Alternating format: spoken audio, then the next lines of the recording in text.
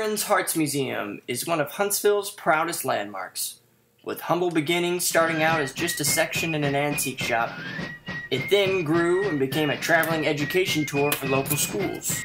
From there, the donations and volunteers kept on coming, so they had to expand. Moving to a larger lease space at Huntsville's West Hills Mall, the Hearts Museum started making a name for itself around town until it finally grew out of its own walls.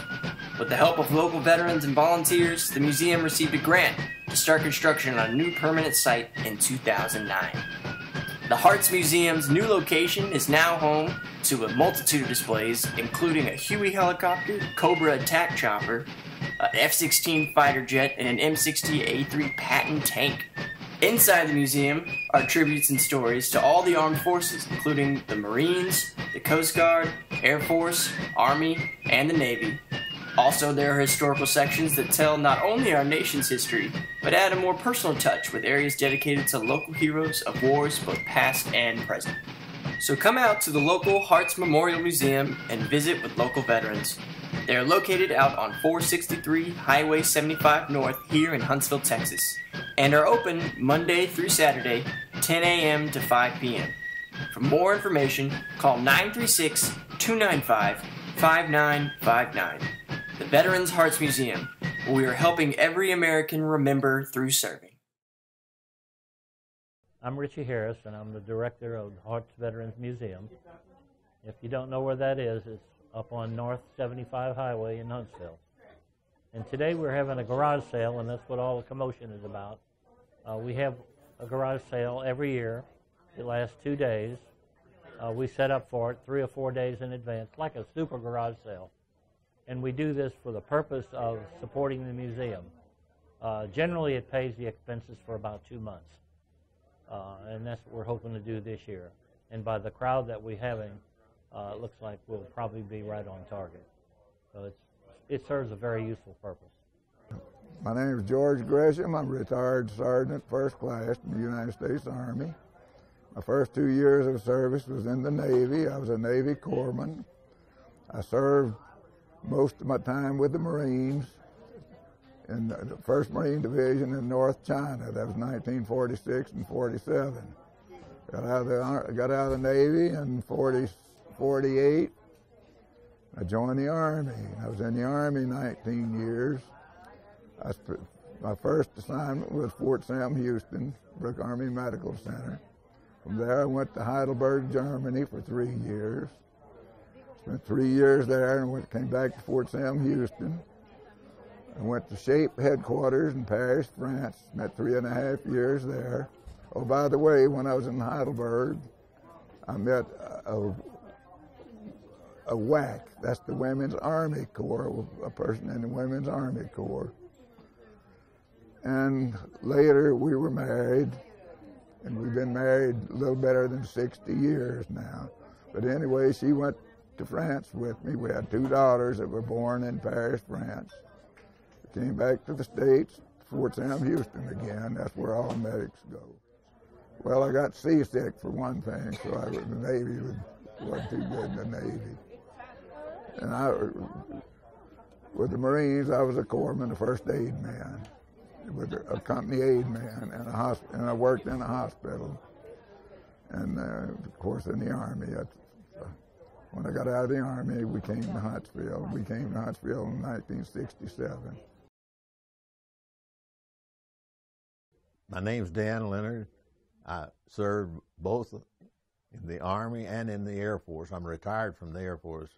Get back to the Army, and I joined it in February the 7th of 1946, and went over to Germany and was in the Army of Occupation over there, which they divided, after the war was over, they divided Germany into 3 zones: a Russian zone, an American zone, and a British zone. And I was in the American zone. And I'd been there about 3 weeks and had an opportunity. I was in Bamberg, Germany, which was constabulary headquarters, which was the occupational force of Germany. And first, the chief clerk came down the hall and said he had 2 tickets to the Nuremberg war trials, which Nuremberg was only about 30 miles away. So I got to go to one session of that, which was awesome, to see the criminals in the criminal box, and the tribunal was up above, and Chief Justice Black of the Supreme Court was head of the tribunal. And this is what General Eisenhower had set up. Now in the Pacific, General MacArthur set up a whole different type of thing. They tried an awful lot more people, but Eisenhower just tried 21 people. And they released 3 of them, dismissed the charges, and convicted 18 of them, 12 of them to be hung for being war criminals. And one of them, probably the most notable man on there, was Hermann Goring, which is the head of the Luftwaffe. When I went to the trial, he was in the in the prisoner box, right directly, probably 30 feet from where I was sitting. A small country boy from Northwest Florida. This was a little bit,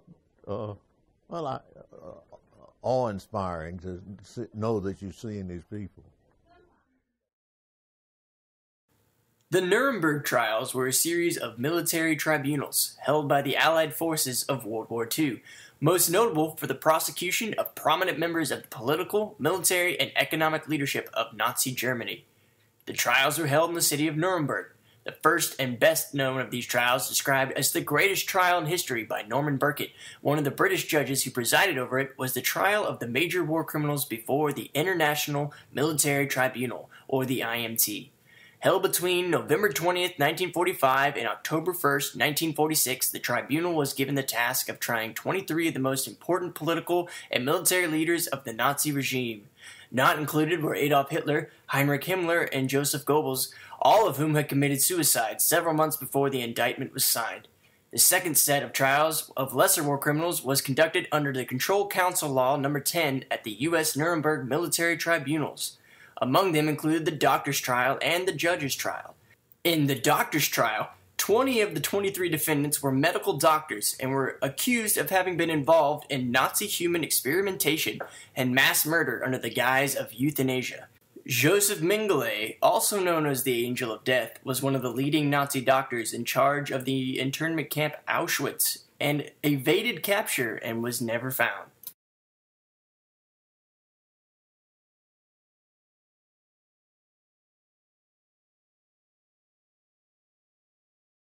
My name is Isis Martin, and I'm the office manager at the H.E.A.R.T.S Veterans Museum. Currently, we're in the middle of our biggest fundraiser. It's the garage sale. It's the annual fundraiser for the museum. The museum is a nonprofit organization, so we rely on donations. The money that we raise from this will probably support the museum for about 2 months. All of the volunteers that you see in here, there's probably over 60 volunteers here today. And they're all veterans or families of veterans.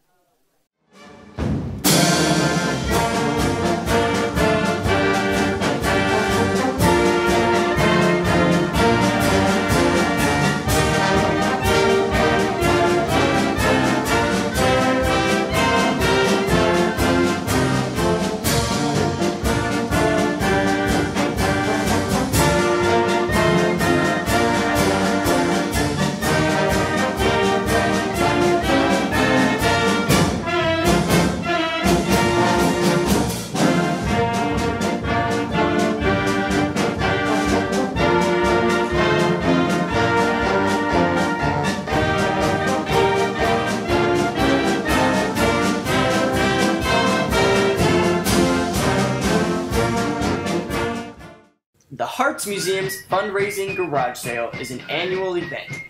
This year, it took place on Friday, September 20th, and Saturday, September 21st, and lasted all day. This is the largest fundraising event the museum holds, and along with donations and volunteers working tireless hours, it helps keep the museum running for several months.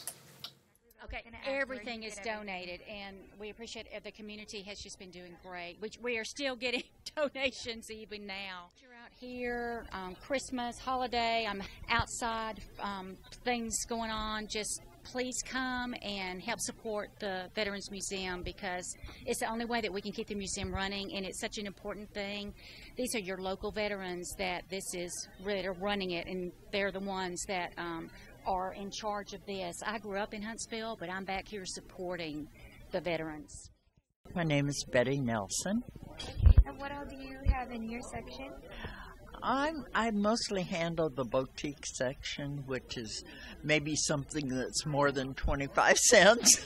So we have some very beautiful things here, and all the people donate so greatly, and we actually really need their support, because probably whatever we take in here will help us for about 3 months with our lights and water, gas, all our utilities. So we really need everyone to come in and shop. My name is Ronald Holliday. Okay. And what were you in the military? I was in the Marine Corps. Okay. I was in 1953 to 56, right at the end of the Korean War. I was not in the Korean War itself. I was one of the fortunate few that got messed up in California, and I ended up in Hawaii. Oh, darn. That was tough. But what did you do in the I was a supply sergeant. And what did they do? We distribute all the goods that the people in the group needed. Have to go and requisition stuff and bring it in and make sure it was there when they got ready to leave. We were on 24-hour notice to leave out, so we had to be ready to go. I was in a radar unit. The Korean War was a war between the Republic of Korea, now known as South Korea, supported by the United Nations, and the Democratic People's Republic of Korea, now known as North Korea, at one time supported by the People's Republic of China and the Soviet Union. It was primarily the result of a political division of Korea by an agreement of the victorious Allies at the conclusion of the Pacific War at the end of World War II. The Korean Peninsula was ruled by the Empire of Japan from 1910 until the end of World War II. Following the surrender of the Empire of Japan in September 1945, American administrators divided the peninsula along the 38th parallel, with U.S. military forces occupying southern half and Soviet military forces occupying the northern half. The failure to hold free elections throughout the Korean Peninsula in 1948 deepened the division between the two sides. The North established a communist government, while the South established a right-wing government. The 38th parallel increasingly became a political border between the two Korean states. The situation escalated into open warfare when North Korean forces invaded South Korea on the 25th of June in 1950. The U.S. provided 88% of the 341,000 international soldiers which aided South Korean forces, with 20 other countries of the United Nations offering assistance. Suffering severe casualties within the first 2 months, the fighting ended on July 27, 1953, when the Armistice Agreement was signed. The agreement restored the border between the Koreas near the 38th parallel and created the Korean Demilitarized Zone, or the DMZ, a 2.5-mile wide fortified buffer zone between the two Korean nations. Minor incidents still continue today. In the United States, the war was initially described by President Harry S. Truman as a police action, as it was an undeclared military action conducted of the United Nations. It has been referred to in the Anglosphere as the Forgotten War, or the Unknown War, because of the lack of public attention it received both during and after the war, and in relation to the global scale of World War II, which preceded it, and the subsequent angst of the Vietnam War, which succeeded it. Here, this is Veteran Alley, by the way. You'll meet a lot of veterans and board members through here. Another board member and another veteran. How are you today? Good. Doing all right? Good. Oh, I know. I know. Warming. Yep. Let's see. Norman Ward. Norman Ward is another board member also. How are you? Oh, I'm doing fine. These guys are from Sam Houston, and they're here doing a segment for Channel 7. Okay. So Norman is responsible for all those golf clubs behind you. Not really. Not really. He managed to get Raymond's Nest to give up some of those. Was it you? Tom Davis. Tommy was. I don't know why it was. Oh, you were the carpet. Yeah. Tommy Davis was the one that's responsible for getting all these golf clubs donated to us for our sale. Well, not all of them. And then, well, the majority of them. And then the carpet back here is Norman Ward. From Ward Furniture. Yeah. Here's my sidekick. If I come to work with no coffee or breakfast, I can count on Teresa to take care of that for sure. And then she guides me all day long. Right. Yes. She's my brain. She's my brain. This is Mark. Let's not forget Mark. Mark is like me. He likes money. Especially today. Okay, so we're going to go in the museum.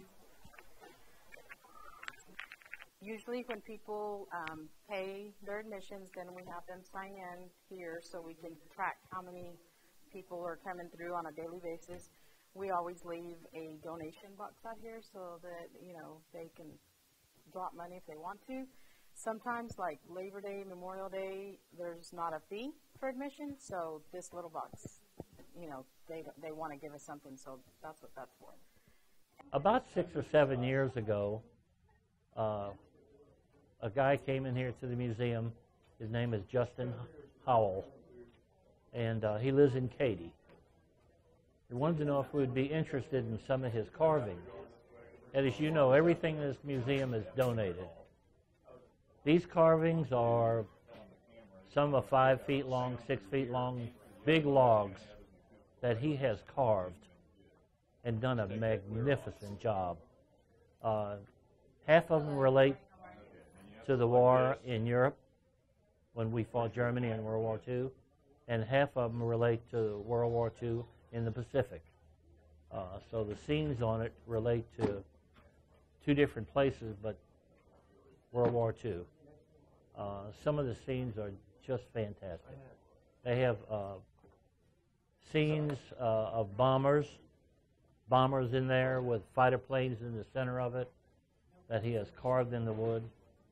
We have a scene with a couple of guys in a foxhole and another guy in another foxhole, and they're talking back and forth to each other. It's becoming nighttime, and the mist is going over them, the mist in the clouds, and in the clouds are all the faces of their buddies that got killed in action they're talking about. So they're talking about all of these guys that are in there. We have another scene in one of the islands off the Pacific, and these Americans are walking right into the Japanese, right into them. So they're really fantastic to see. I would say it took him about a year to carve each one. So it's a real project.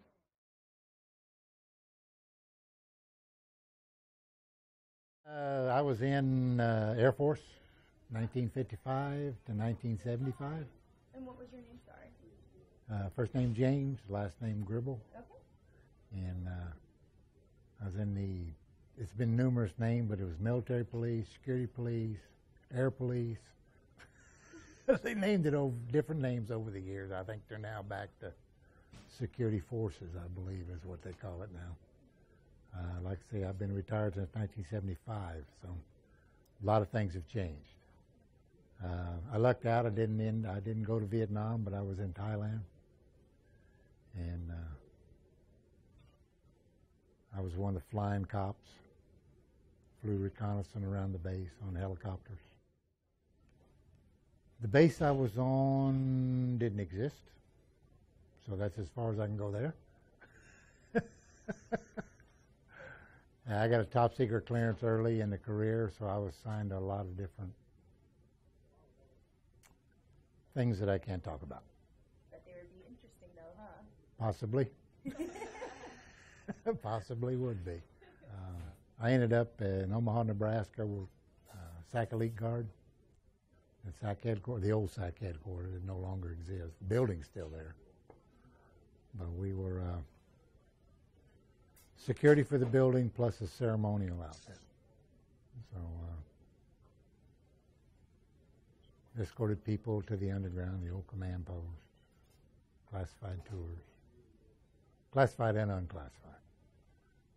I think they've done away with them, but they used to have what they call morale tours. And John Q. Citizen would sign up, and we had them, I think, every night. We'd take roughly 25 people down to the command post, and they'd get a unclassified briefing down there. Other than that, it was a pretty uneventful 20 years. So, you were in for 20 years? Yeah, 20 years and 22 days, but who's counting?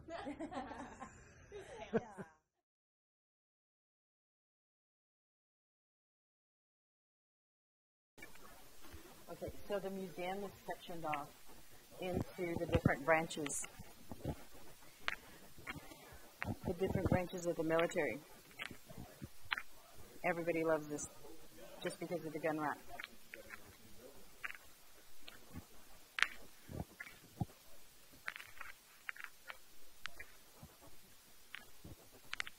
Hello, my name is Larry Fusaro, and I'm a U.S. Navy veteran.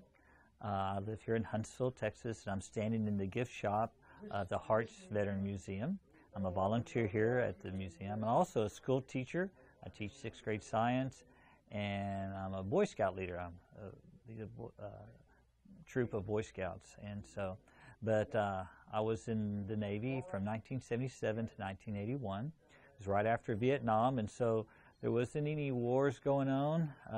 Everyone was tired of fighting, and so it was kind of a peaceful time, but the military was still very active, and so I went to boot camp in Orlando, Florida, and from there I went to school. I was a hospital corpsman, so I went to school at Balboa Naval Hospital in San Diego, and then when I was there, I didn't realize this at the time, but the Navy supplies the medics for the U.S. Marines.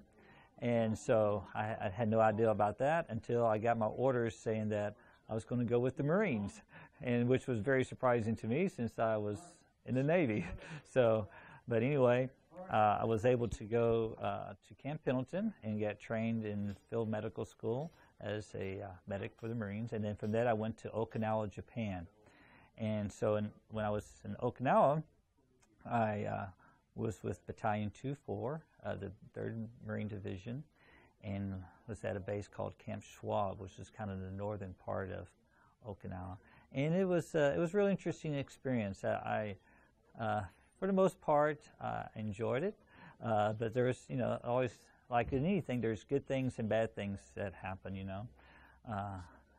Some of the bad things, I guess, would be the Marine Corps food was not that good, and the barracks we lived in was not air-conditioned, and it was a very hot place.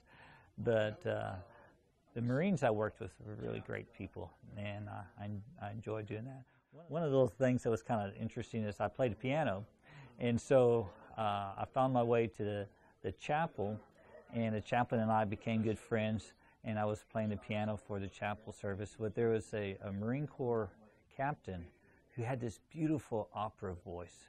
You would never think of that as from a Marine, but I mean, he had just wonderful opera voice. And so when he found out I played the piano, he enlisted my help in him keeping up with his singing in Okinawa. So every week we would get together and he would practice all these wonderful Broadway songs and opera songs and everything, and I would play for him.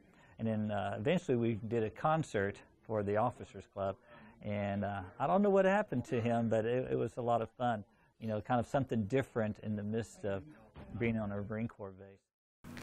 A lot of the contractors that helped us with this part of the project, of course, they had to bill us for some of the costs. They couldn't give it to us all, but some people actually donated, like the cement or part of it. Some of the costs were donations, but we still had to pay something. And Jerry, Mr. Nemec, he's the engineer and helped with the bridges because they have to be certain weight so you could drive. Like this one, you can't drive on it, but the other one's made for driving. You can actually run a truck through there. And each tree represents one of the soldiers that was lost from here, from Walker County.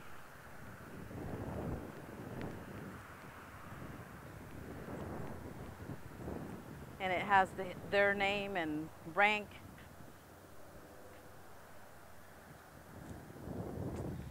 Every one of the trees is that way. There's a lot still to go that's supposed to occur here.